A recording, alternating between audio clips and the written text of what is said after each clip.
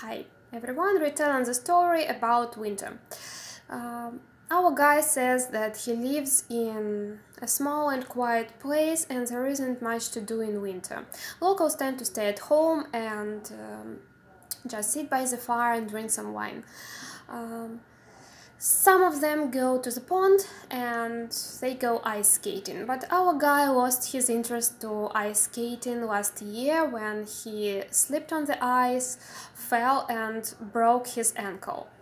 The only thing he likes about winter is going to ski resort. It takes only 30 minutes to get there. He goes there with his family every year, and that's why he calls them season skiers. He gives some pieces of advice how to get there and what should you wear. You should wear warm clothes to keep you dry and warm. And if you're a driver, you should be careful. You should drive slowly because you can skid on ice easily and get into the car accident because there is a lot of black ice on the roads. When you get to ski resort, you can play snowballs.